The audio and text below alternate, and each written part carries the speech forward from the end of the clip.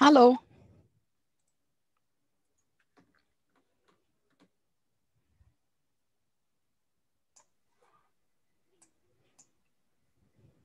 Put my glasses on so I can see you.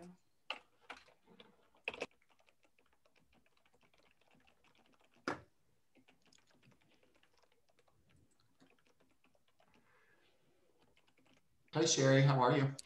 Doing all right. How are you? Good. Very excited about this meeting. I feel good. Thanks for asking. That was Siri, by the way. Yeah, that's the most entertaining thing about Siri for me is that it hears my name and thinks people are talking to Siri, and then it responds. So yeah, I used to set off phones around the building. No, stop it.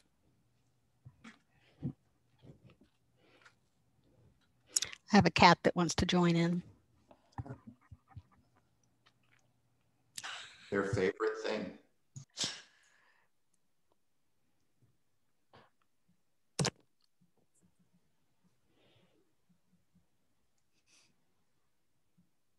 Sherri, I miss the cat business. He's fussing, and I don't know why. Oh, okay. Oh, I have an idea. I'll be right back.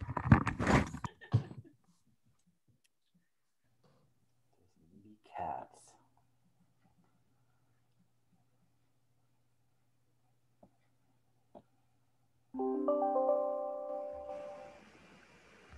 I'll say hi, everybody, since it's all so quiet with the cat gone. Steve.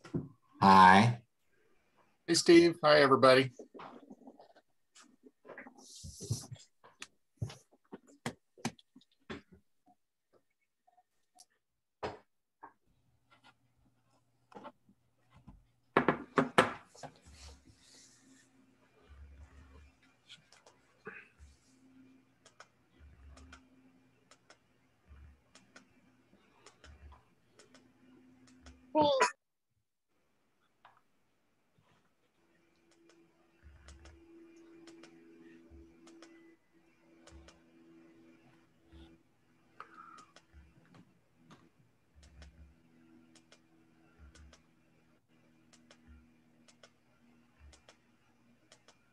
I can set the cat up to watch YouTube videos.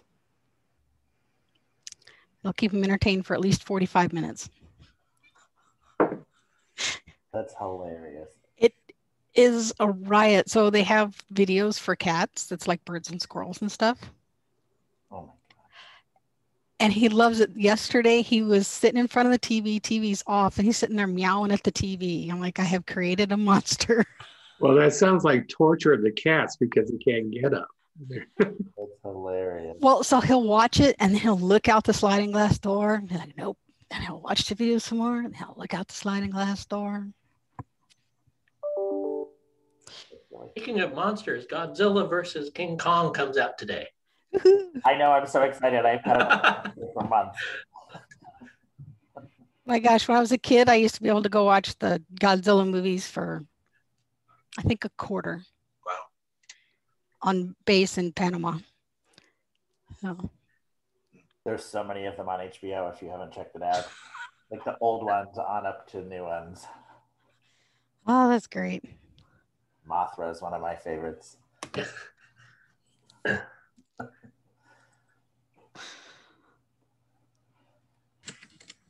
Hello, everyone. Hey, Chris. Sherri.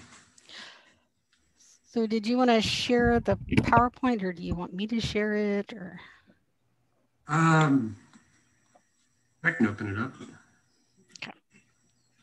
Can I just give a little intro context here? Sure. Great. Thank you all, everyone, for joining us in the next part of our training series. What you're going to see today are something you've actually heard me talk about for some time, but we're excited to show it to you and give you access to it. These are the program health cards, and this is something that I started talking to Sherri and Chris about when I joined a couple years ago. And you may have noticed some shifts also in the APAR process through the Continuous Improvement Committee. And this piece of data is meant to become part of that annual assessment that we do of our programs.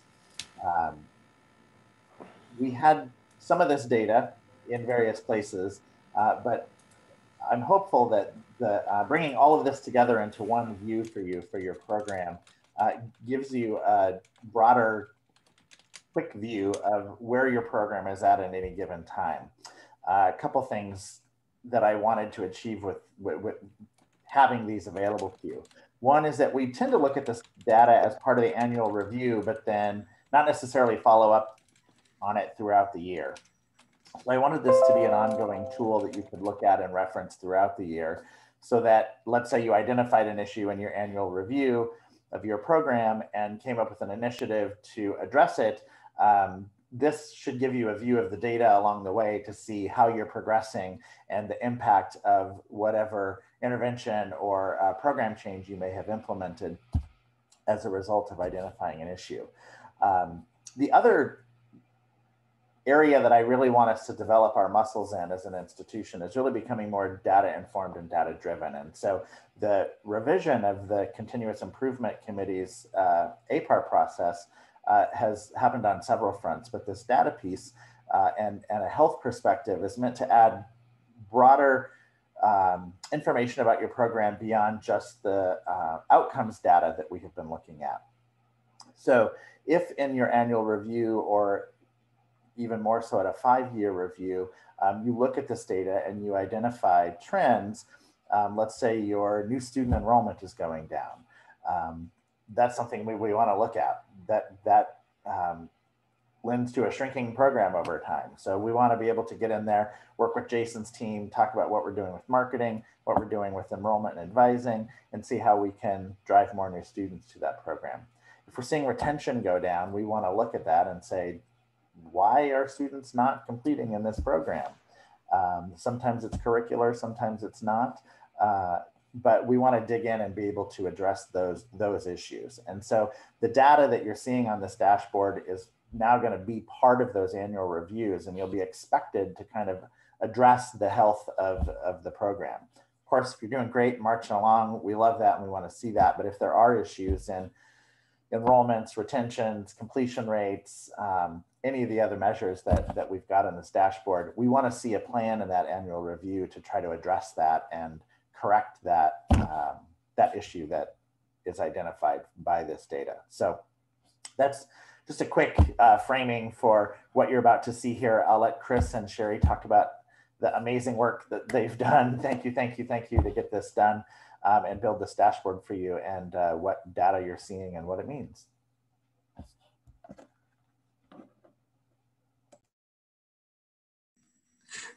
Thank you, Scott. Sherri, probably 2 to 3 years ago, recommended a book called, I can share my screen, Prioritizing Academic Programs and Services. And I read parts of it, and I think Amy read parts of it. Scott, maybe you've read parts of it. Can everyone see my screen? So this is really kind of the inspiration behind the program Healthcards, specifically chapters 5 and 6. I've selected appropriate criteria in measuring, analyzing, and prioritizing. There's a lot of different measurements we could do. We, and Sherri and with Amy, and I believe Evelyn as well, Long, our director of finance, picked about 10 to start. But hoping, down the road, probably with suggestions from everyone, we could add other measures. So,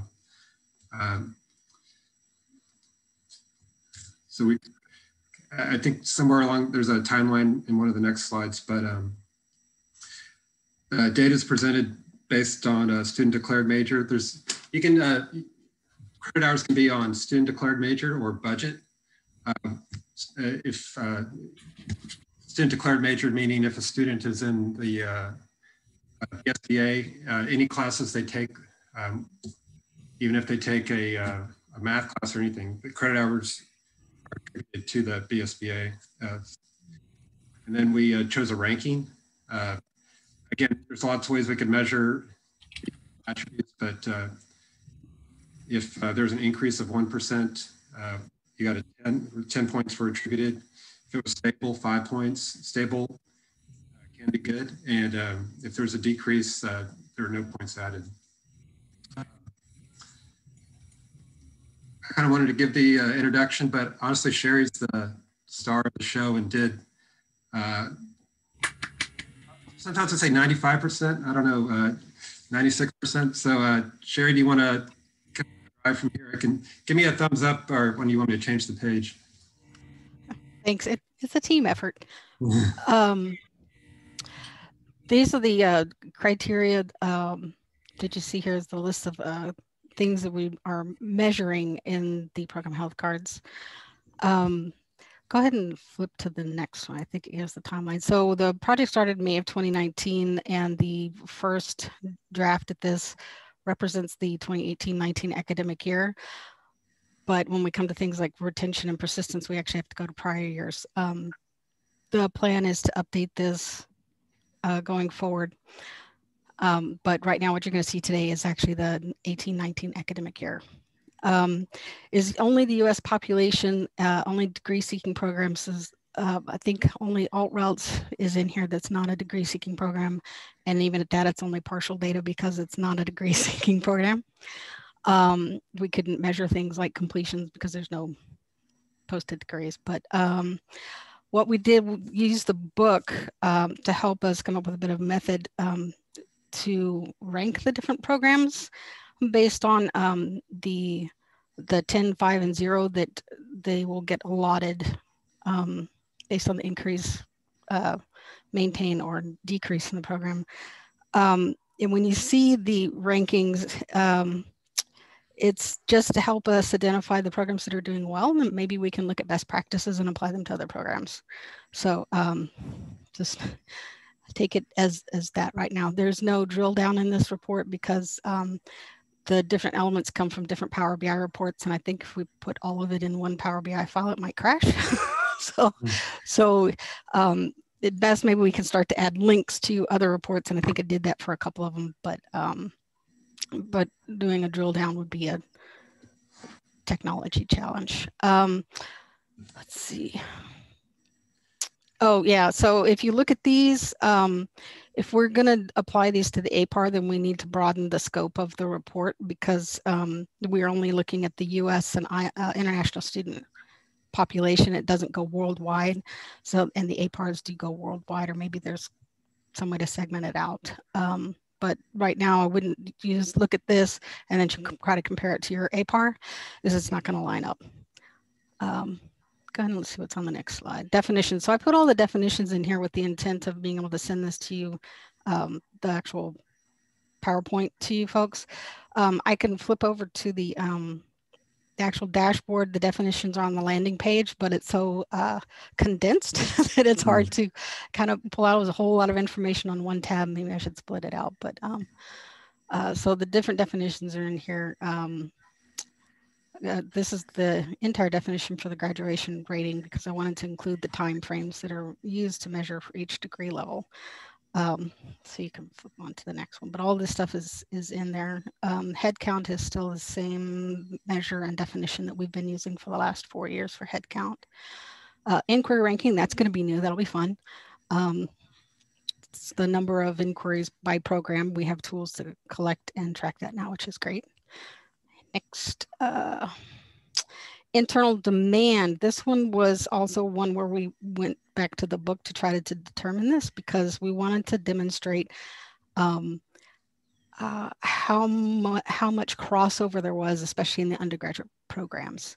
Because I heard a comment one day that somebody said we could get over a program because there was a low head count in it.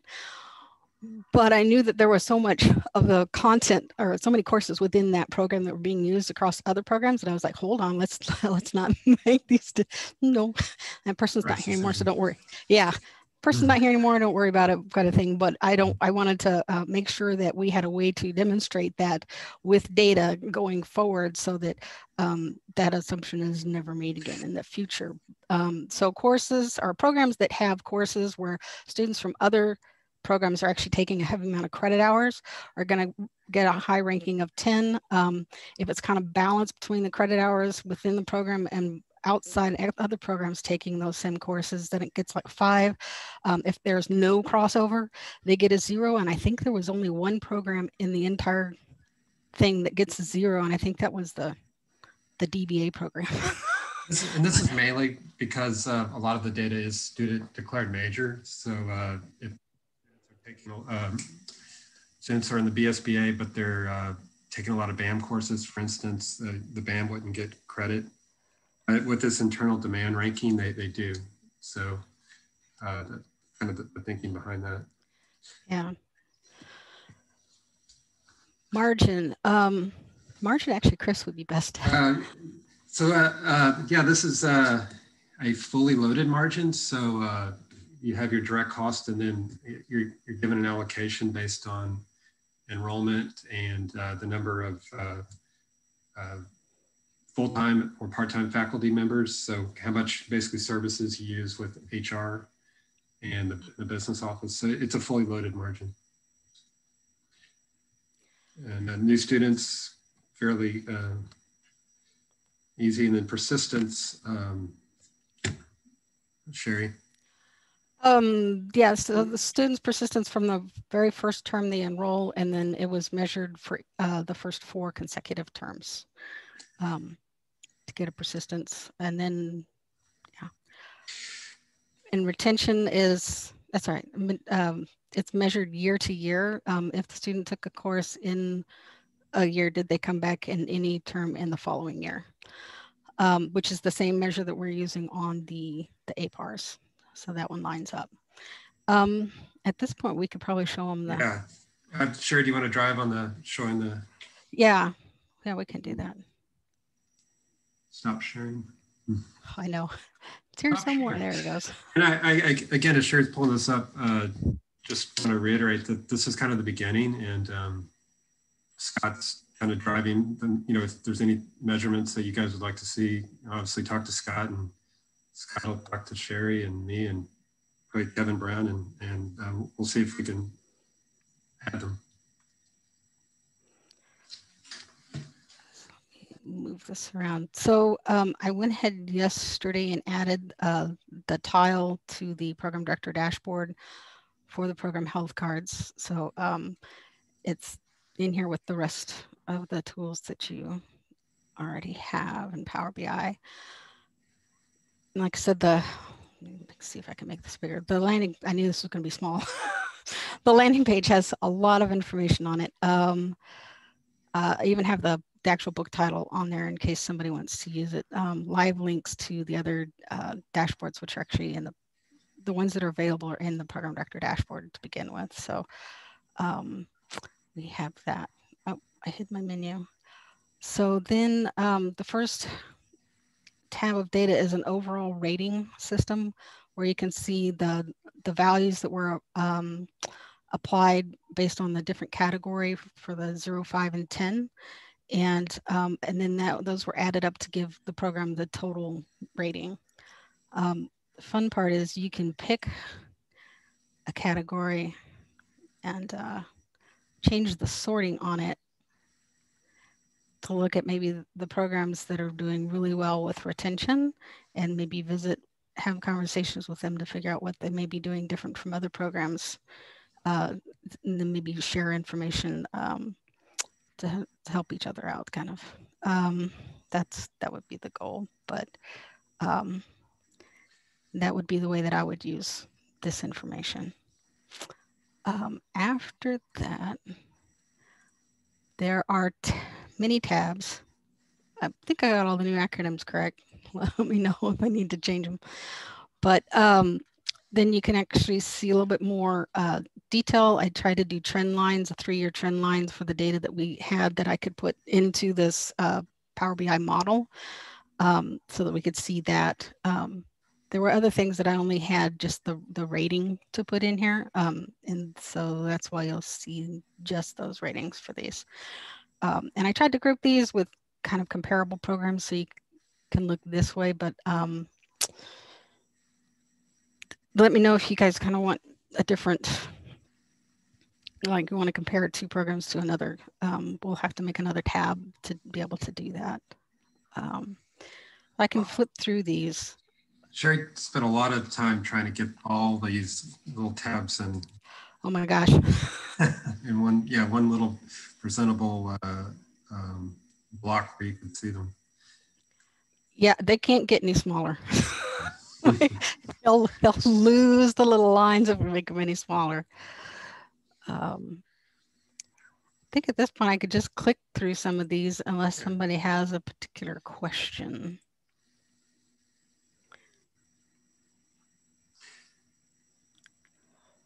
Yeah, were there any, I don't know if there's question and answer session for this, but. I have one quick question. When is the data gonna be up to date? Is that a long-term plan?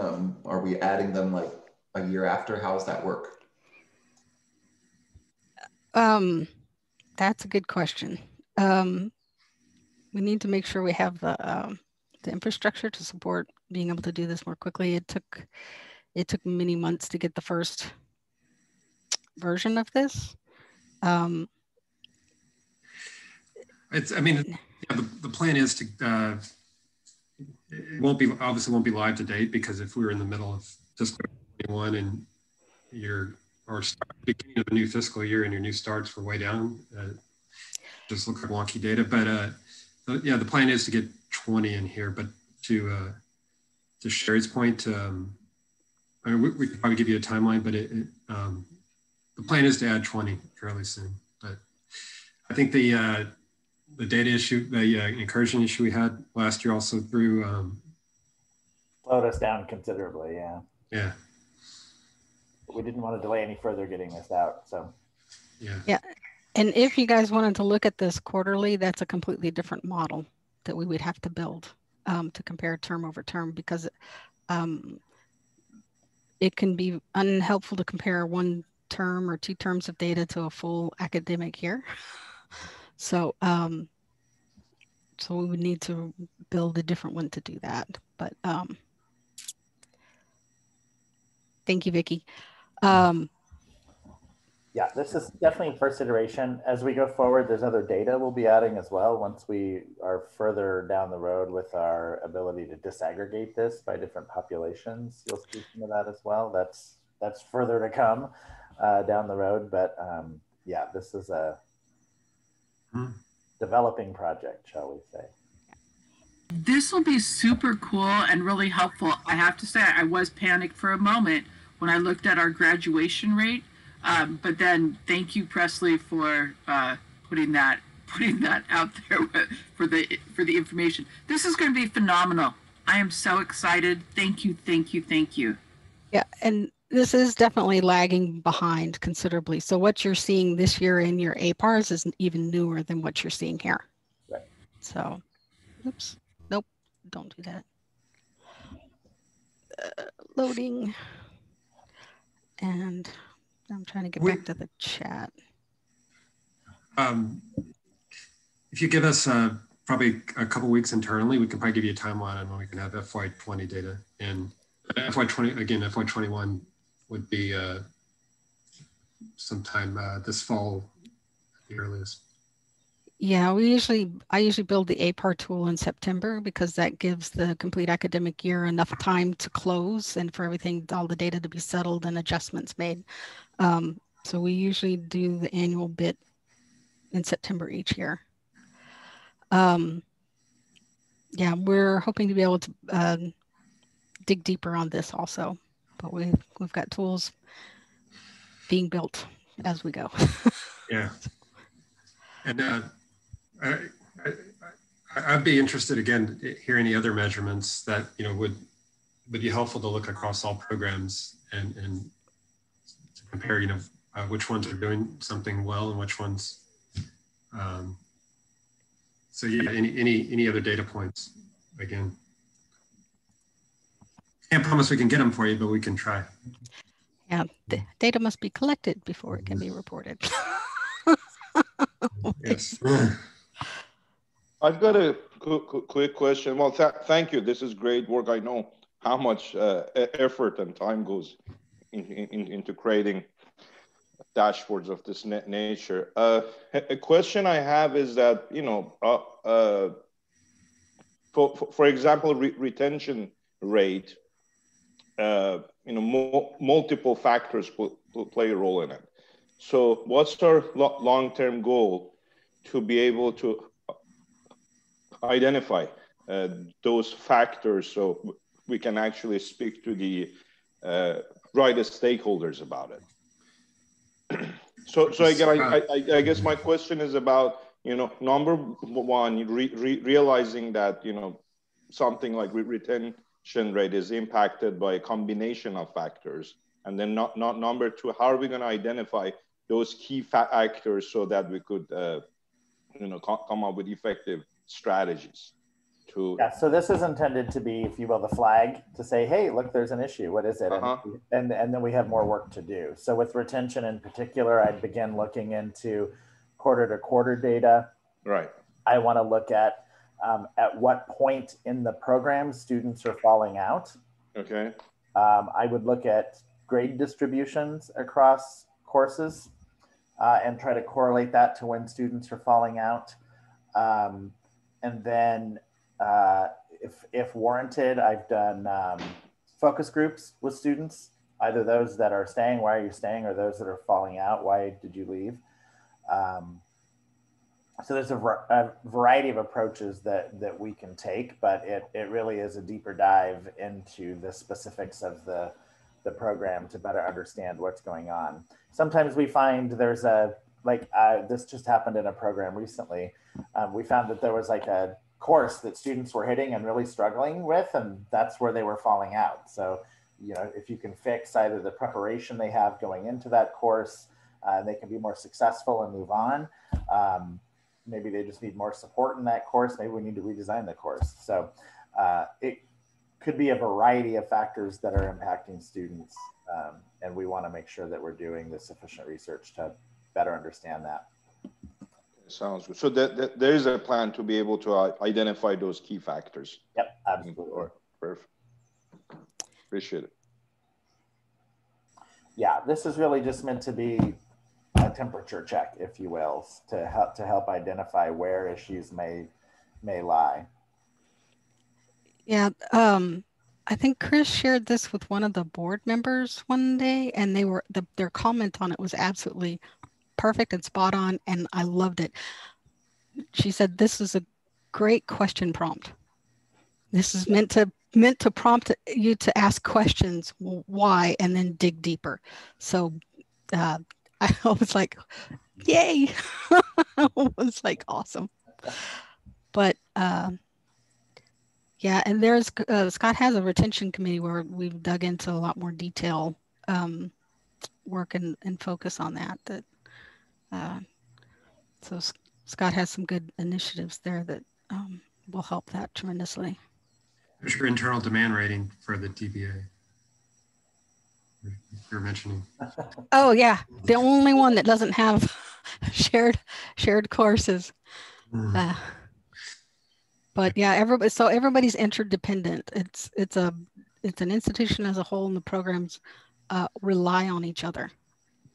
They're not in a vacuum by any stretch, except for the DBA maybe. Sherri, I have another question for you. Yeah. I noticed that the institutional dashboard is gone with all the headcounts and enrollments, and in the program director's headcount and enrollment window, it's only got 12, 13. Is that going to be something, or is the institutional dashboards just gone for now, and we're just going to use last quarter's data will be the most up-to-date data we'll see for the program director dashboard? I lost control of the institutional and executive dashboards in May of last year. I no longer have control over them. I don't have the ability to set up automatic updates in the program director dashboard. I have to do it manually. Let me go look and see what's going on. I don't know, Scott may have a better answer, but I don't know that the intention was to take that away. Maybe we probably need to talk to Kevin. No, it wasn't. It broke in the incursion and we haven't gotten it fixed yet. Well, part of it's the Citrix and all that stuff. I can't get through to be, and Jim is working on it. But, yeah, it's not to take that away. I think that the intention is still have that data. Yeah. We want you to have more data, not less. I can't scroll anymore.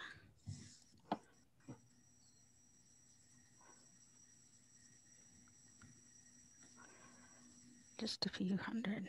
But yes, I would love for that to be up and working again. Chris and I can take that up with Kevin. But they do have access to the program directors. Yeah. Does everyone have access to the program directors? Yeah, let me look at the head count because I thought I just. So I've got. So 2014 through 2021 is still building there. And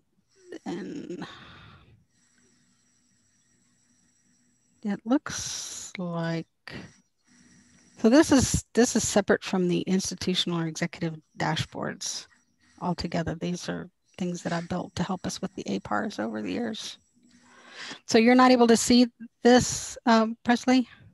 Oh no, I can see it. It's just, it was the last time it was updated. You can see the top was January. So it doesn't have the 2014 information live. And the old institutional dashboard used to have the live data as it was coming in every day. So that's just, I like to keep track of my enrollments that way, but I can also do it manually by going through PeopleSoft. So until everything gets fixed, there's always a workaround. We hate manual. So many workarounds. Let's let's kind of talk to Kevin and see if there's a plan to get that, because you shouldn't have to do that manually. Okay. At this point, I will let you guys have it.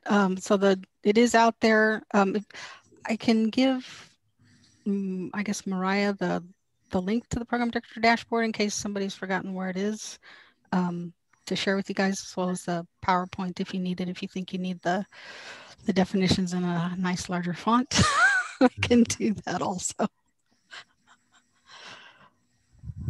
Accessibility tools are helpful for that.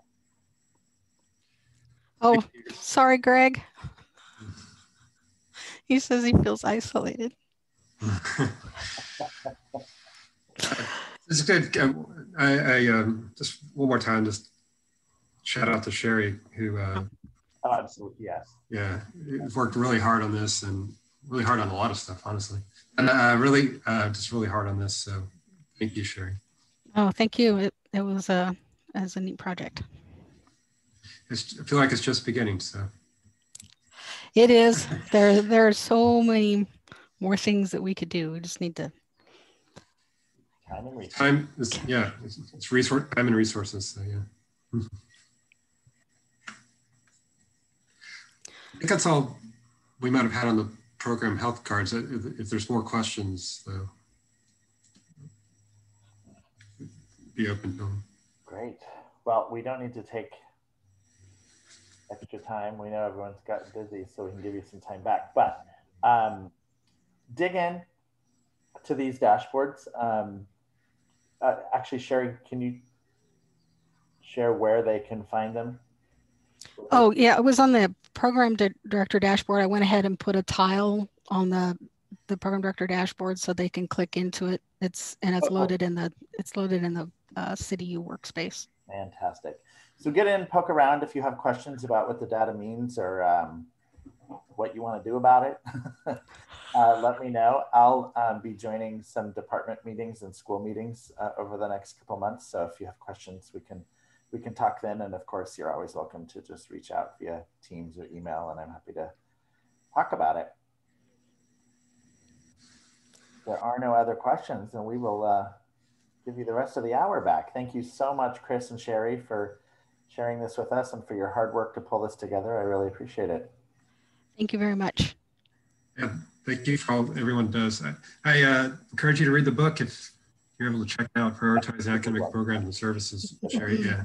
Sherri has right by her, she holds it up every other meeting, I feel like. Yeah. I have it right here as well. So. Yeah, Nice. And if somebody comes across a newer edition, yeah, Oh yeah, there you go. that'd be great. Thank you. Thank you all. See you.